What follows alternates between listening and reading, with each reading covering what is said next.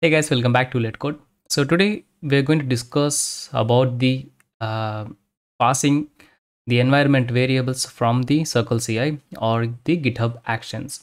So previously we discussed like how to encrypt and decrypt user credential with the help of crypto.js and in our Playwright test script, right?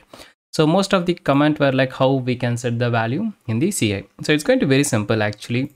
So if I go to my playwright.config file, here we can see like we have only this particular test login.user.ts. Let me open this. So here you can select we have only one test, that is test.only, and here you can see like we have the get decrypted value, and here we have the secret key. So just to confirm, I'm going to execute this. So here you can see like when we set like secret key, that is this particular variable, and then we have given our actual value and then followed by the npm script. Okay, so of course it's going to pass, and you can see like we got the thing. So if I give something wrong, like let's say that my secret key is missing or secret key is wrong, then in that case of course the test is going to fail, and it will give us error like we cannot see the header, something like that. Okay, so let's go and check this one. Yeah, so here you can see like we got the failure, and if you go to the reporter, you can see like expected to be visible, but there is a timeout. That means login is not successful. Of course we can write a better test. We can add the the URL or the page title expect, but in my case I have just this thing which is not showing. That means of course our credential is passed wrong, right? So how to solve in the Circle CI is very easy. So if you go to your config.yaml file, here we have to use something like environment. Okay, so for example, like we have already discussed this using the Docker file, and we have steps like we are going to do the checkout of the code, and then within the run we are saying like download dependencies, where we are running our npm CI, and then we are running our npm test, and then we are saying like npm run test. So before this command we have to set, so you can give the environment during your dependency download, or like after this also, anywhere it's fine. Okay, but what we have to do is we have to set this before running our command. Okay, after command we should not use the environment. Before the command line we have to use this environment. So here it's like environment, that's a keyword, and this secret key is nothing but, here we are saying like process.environment.secret key, right? So what it can be anything like passcode, password, secret key, something.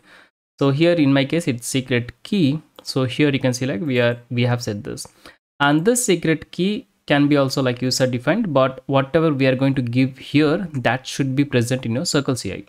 So for example, let's say that here we have secret key. Let me go to my project config. So go to your dashboard, then select your particular project. Like in my case it's going to be Playwright book cart. Then we'll see this project setting, just click on that, and then here we have an option called environment variables. And here first of all what we have to do is, let me delete the existing one first.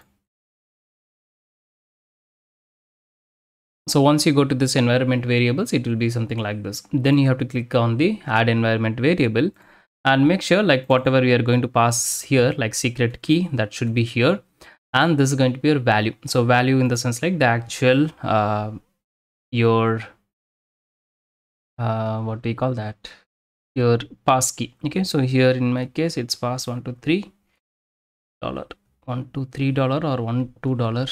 I forgot, let me check. Yeah, I think $123 only. Okay, so I'm going to add environment variables. Now let's go to the previous page, that is the project page.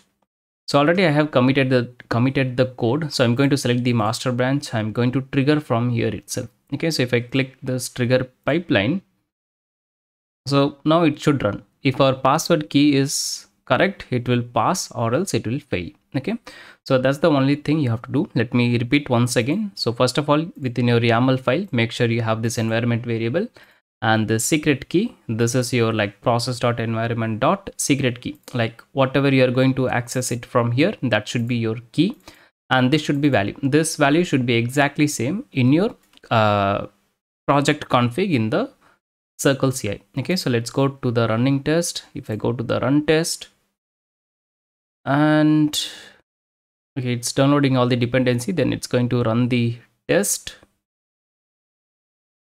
And here you can select it got success. That means of course our test is running properly with the secret key. You can just go and change the secret key, and then you can check it will definitely fail. For example, in my previous execution, I have given the wrong key, and here you can see like we got the error like to be visible is not visible. Okay, so that's it. Very cool. Now we can do the same in Jenkins as well. In Jenkins, we have a configuration called parameterized build. You can use that. You can pass the environment variables, but most of us might be using this GitHub Actions as well. Here also very same. If you go within your workflow, if you go to this playwright.yaml file, here you can see like we have used this environment, and within the environment here we are giving like secret password. That is what I have used, like process.environment.secret_password in my test script, and here we have to use this. So it will be like dollar double curly braces and secrets.secret password, and then followed by closing double brackets. Okay, now where from I get this secret.secret password, in the sense like it's very simple. Go to your setting of that particular project, and then you have to go to like secrets actions, and here you can select we have given the secret_password, and if I click on this edit, there will be my actual value. Okay, so that's it. Very simple, nothing much here. It's going to be very simple. If you have any queries, feel free to ask me in the comments. I'll be happy to reply. So that's it from my side. Thanks for watching. See you in the next one very soon. Tada, bye bye, take care, and wish you all very happy Merry Christmas and also advance Happy New Year.